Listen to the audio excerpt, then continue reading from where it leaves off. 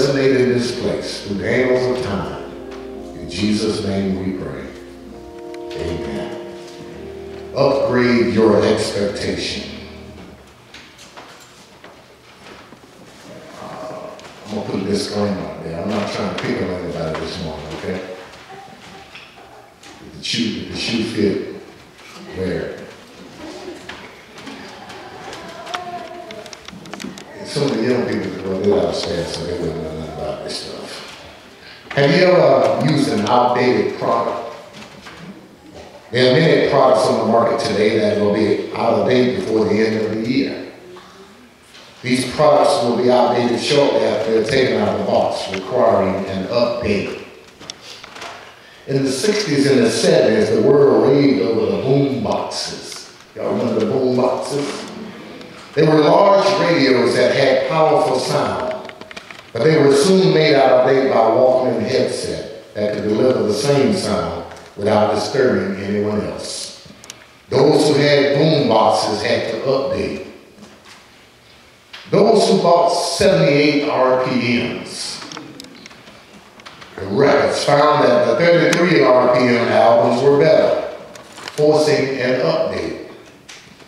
Those who bought the albums soon needed to upgrade because 8-track tapes were the new craze. Anybody remember the 8-track tape? They were quickly replaced by cassettes, forcing another upgrade. Cassettes were short-lived when CDs became available. Upgrades are everywhere, y'all. The VHS movies are now replaced by DVDs. If you own a VHS player, you need to upgrade. Here's a good one. Rotary telephones. They require an upgrade to touch tones.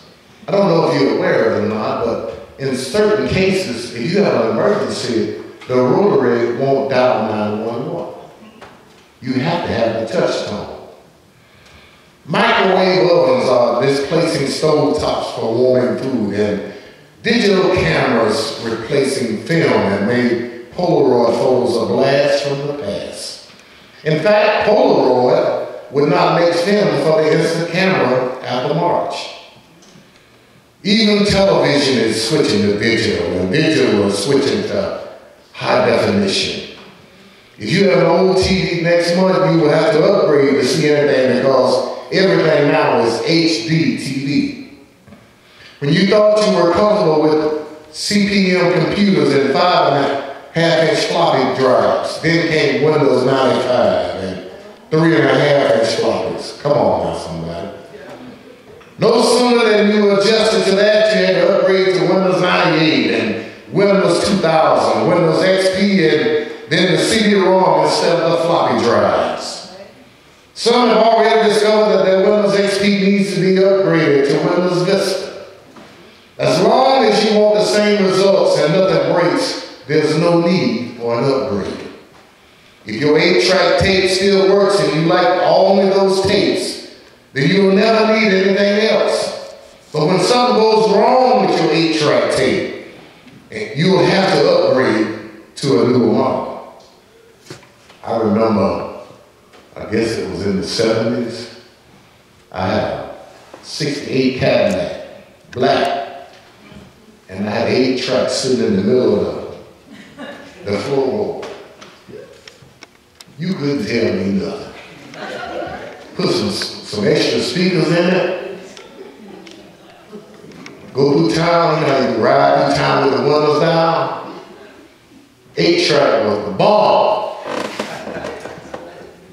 But like everyone else, I had to adjust because the problem that I had was sooner or later my tape started breaking. And it forced me to go to cassettes. What about your relationship with God? Have you upgraded your relationship? Or is it workable? When we accept Christ as our Savior, we expect and receive salvation. But many have not upgraded our relationship to the next level, which is to accept Him as our Lord. Is it time for a spiritual upgrade in your life? Is it time for us to study on a deeper level, or do we still need the picture stories to go by? Is it time to know how to pray, or should we be content with now I lay me down to sleep? Is it time to walk in the Spirit with Christ as our Lord, or should we continue walking in the darkness? We know it's time for an upgrade when our new CD circumstances won't play in our old 8-track method. It's time for a spiritual upgrade. As Christians, we continually upgrade our relationship with Christ. We want to be closer, reach higher, and dig deeper to know Him and realize His purpose for our life. And each time we upgrade, He takes us to another level that takes us closer to our ultimate goal. The text focuses on Paul explaining his expectations to move to the level of spirituality that would magnify Christ the greatest. Paul spoke of his earnest expectation that Christ would be magnified completely through his life work. It was like the final level of accomplishment that he sought for his own spirituality that had moved from being a persecutor of the church to a promoter of Christianity in the world order. Paul's experience in the faith was a continuous upgrade. He upgraded to be an advocate. He upgraded from an advocate to be a champion. We read how he described the faith as continuous upgrades, like babes that began with milk, then needed the meat of the word.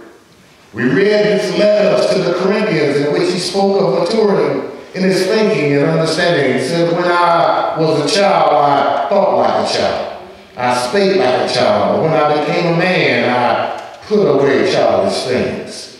And in this text, he speaks of his desire and expectations to upgrade to one final level, that of being a catalyst through which others might better see Christ. It's the highest level of spirituality.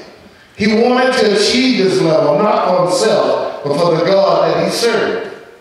A few things and we're out of the way. First of all, we need to upgrade our personal life.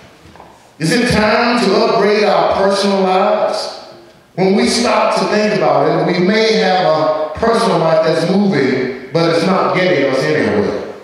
We're not growing spiritually, and we're not maturing, we're not getting stronger. What we are doing is okay, but it's time for an upgrade in our lives.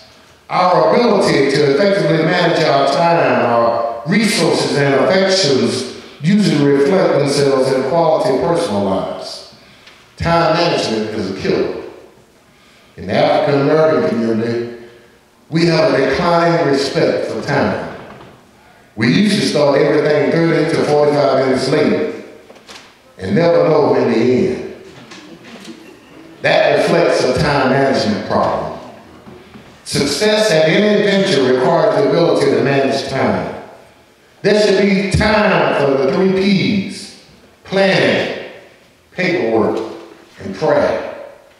We need time to adequately plan, do necessary paperwork to accomplish our goals, and time alone to pray, read, and think.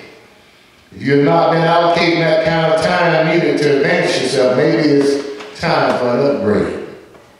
Like that old 8-track tape, what you're doing now might work fine until something breaks. Then you'll realize that you should have upgraded many years ago. Managing our money is another killer. Since most of us are just one paycheck away from poverty, if we miss one paycheck, we're in serious trouble. Money management is extremely important. Yet it's one of the areas in which we are extremely vulnerable.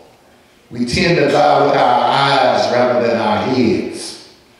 Often we look for symbols rather than substance. As a result, most of us spend ourselves in a debt. Credit cards usually kill us because a person who owns multiple credit cards with a zero balance is still considered in debt because they have the capacity to get huge sums on those cards. We know we only need one card, but we can't find the courage to cut up another 7. Most of us have no savings or investments. Even the poorest person person can save something if he or she really wants to. All we need to do is to take 1 week out of each month and spend nothing. Not a bag of chips, not a cup of coffee, not a candy bar, not a movie on demand. Save that week's money and you have a plan. And for those who are interested, I have a thing on my savings plan on my Facebook page. It's over 52 weeks. The first week you put $1. The second week you put $2. And it just keeps increasing. The third week, $3.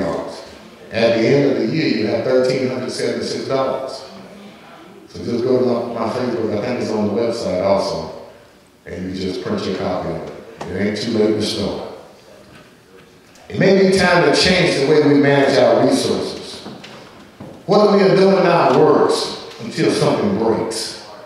Then, like the old 8-track tape, we discovered that we should have upgraded 7 years ago. Y'all know what I'm talking about. Anybody got an old refrigerator? You just hated to go buy that new refrigerator until it broke. Then you were forced to go get one.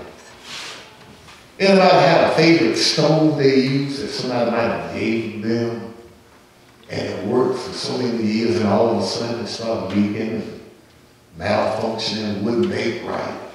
You were forced to upgrade and go get another. Wow. Same thing with the car. Anybody got a car that they have to get up early in the morning, like 2 hours before they have to go to work just to make sure the car crank? Sooner or later, that gets old.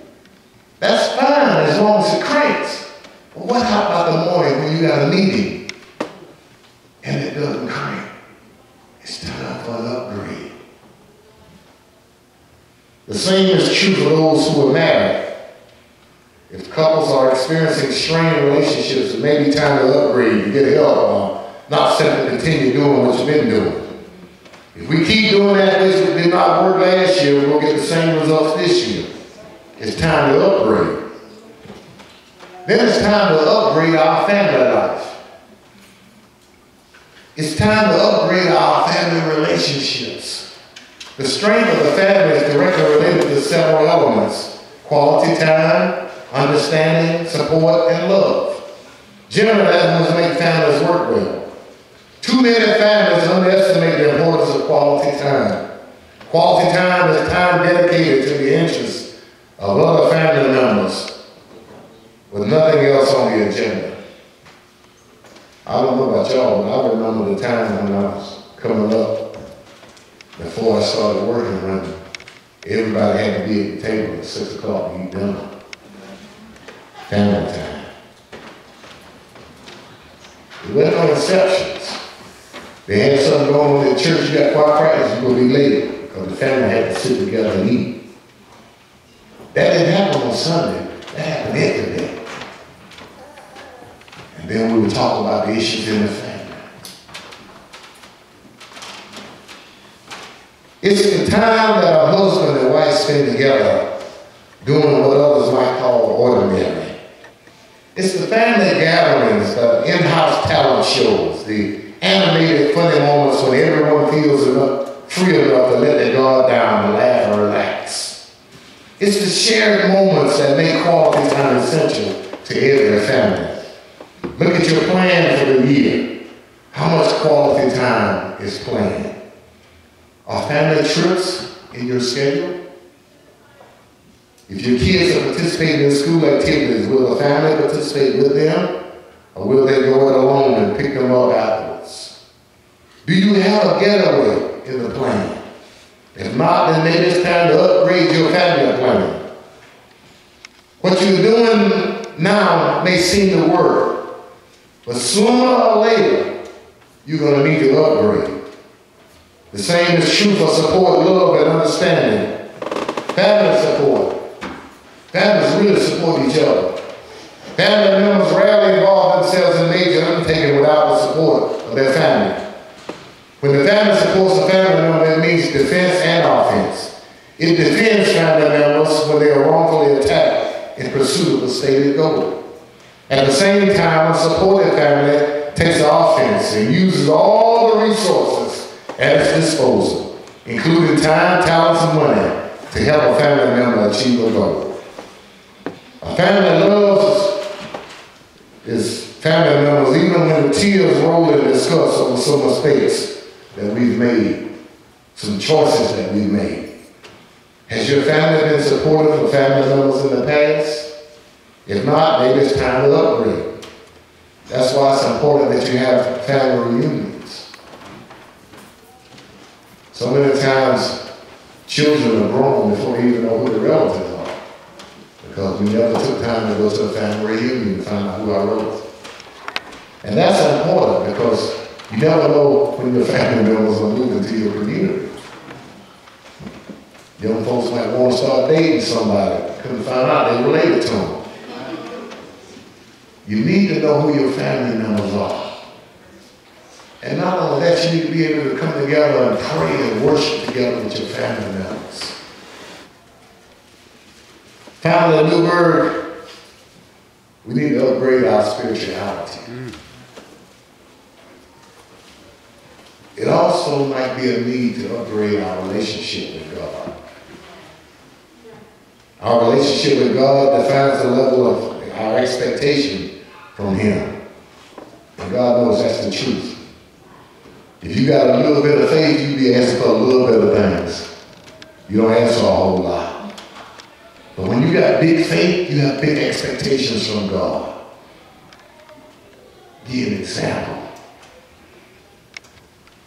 There are persons who have a small measure of faith. And they might just be content with having a job. It doesn't matter where the job is. If you need me to clean them floors, I know how to clean them floors now. But that's all that they expect. They need to upgrade their expectations to say, I need to equip myself that I might be the president of the company. And then I get somebody else to not only do the floors, but to help me grow this company. You don't have to start at the bottom all the time. If it's in God's plan, you can excel and you can be greater than anybody can ever expect you to be. But you have to do some preparations and upgrade your expectation. You don't have to go in an entry-level position all the time. So many times we have people who go to college and they finish college and they accept a line job or any position just to get in the door. Don't be content with that. Reach for greater. The person that interviewed you for that entry-level position, start with their position. Prepare yourself educationally. Prepare yourself with the experience that you might be the interviewer, that you can help somebody else. The more we know about God, the more we know what to expect from Him. The more we study about God, the more we understand His ways. The more we study His ways, the more we understand the movement of His hand. We can't approach a vision of God with an 8-track expectation. We need to upgrade our expectation to match the power of the God that we serve. When a widow woman realized that she was down her last cup of meal and her last cruse of oil, she expected to eat the last meal and then die. And then she heard the word from the Lord that told her to upgrade her expectations. And when she expected more from God and acted in faith, every day she went to the barrel, there was food to eat. But first she had to upgrade her expectations. There's somebody like the widow woman today. Our resources are running low. Our money is drying out and we expect to be a complete failure. But we should not expect a total loss of anything. We should upgrade our expectations and know that God that we serve is working to work it out for you. Job's friend saw his miserable situation and could not see no way out. His money was gone. This is how folks are in your community. His money was gone. His health had failed. And he only had fragments of his family left. They concluded that Job should just curse God and die. Job's friend had an 8-track expectation that needed to be upgraded. But I hear Job declare, oh, Elzaphat, Bildad, and Zophar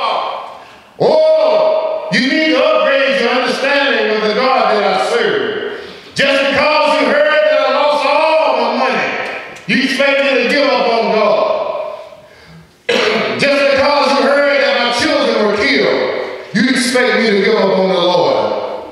You heard that my health is failing and I'm covered with sores, and you expect me to give up on God. You need to upgrade your expectation. Everything that I have belongs to God. The Lord giveth and the Lord taketh away. Blessed be the name of the Lord. Yea, though he slay me, yet will I trust him. If you hold your head down today, think that everything is lost. Upgrade your expectation. God is still on the throne. I heard the word of God say, lift up your heads, all ye gates, and the King of glory shall come in. Who is the King of glory? The Lord strong and mighty. Who is the King of glory? The Lord mighty in battle. Upgrade your expectations. As long as God is still on the throne. If you were praying for rain, you need to get your umbrella out. If you're praying for bread, you need to freeze the pan.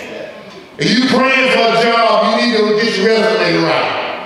Why? Because God is able. God is able to take our struggle and turn them into triumphs. God is able to take our misfortunes and turn them into fortunes. God is able to take our stumbling blocks and turn them into stepping stones. God is able to take our defeats and turn them into success. God is able to take our setbacks and turn them into step-ups. Don't stop expecting God to bless you. Don't stop expecting God to make a way for you. Don't stop expecting God to open doors for you. There's only one door. And I heard it say in John 10:14, I am the door. By me, if any man enter, he shall be saved. His name is Jesus, y'all.